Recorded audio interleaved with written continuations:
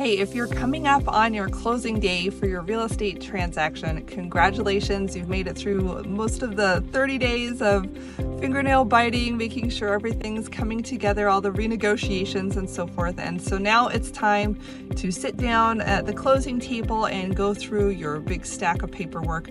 So what is that like and what do you need to do? So first of all, you usually have two options. You can come in to the escrow company, and that's what I'm doing today. So I'll show you a few clips of what that looks like, or you can request that a notary come to your house. So they have mobile notaries who just get the call from the job board, and they will come to your house at lunchtime, at 7 o'clock at night, before work. You could meet at a Starbucks, and you could do all the same stuff in a location and time of your choice. Typically, if you're coming into the office here, it's going to be kind of a 9 to 5 type of thing when they've got folks to come in. But you're just going to go in, you're going to introduce yourself at the front desk, and you're going to sit down in a small conference room with just like you and your spouse and the notary. So there's not, in some states it's different. There's like attorneys, you see the buyers and the sellers coming together. It's a big, often the realtor, the lender will be there. It's a big party. I am welcome. I'm happy to come to your closing if you want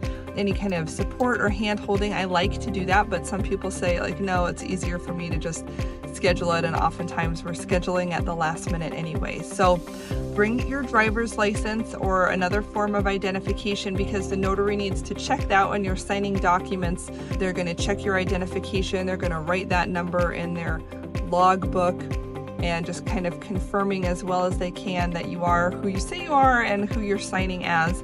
And then you'll go through pretty thick stack of documents. If you're buying, it can be a lot of loan documents. If you're selling, it's a little bit shorter stack, but you will still have plenty to work through. And the notary does a great job of explaining this is for that, this is for that. Ideally, you will have seen the documents before. You know, there's like a 40-page document that's explaining what your mortgage is about and that type of thing. So we don't really have time to read through everything in detail, but you do want to confirm, especially the terms of the loan, that you're borrowing the amount you think at the interest rate you think, and those types of things. Also, the day of your signing is a good day, if you have not already done so, to wire over your remaining down payment funds, your closing costs. This should be in your documents. It's called cash to close. The escrow company should contact you about that, but sometimes they're a little slack. So this is me telling you now to wire your money. It needs to be there ideally in the morning on the day of closing. So having done it the day before or even a couple days before is preferable. So that's pretty much it. Have a great time at your signing. Don't stress out. It's going to be done in about 45 minutes to an hour, maybe less if you're fast.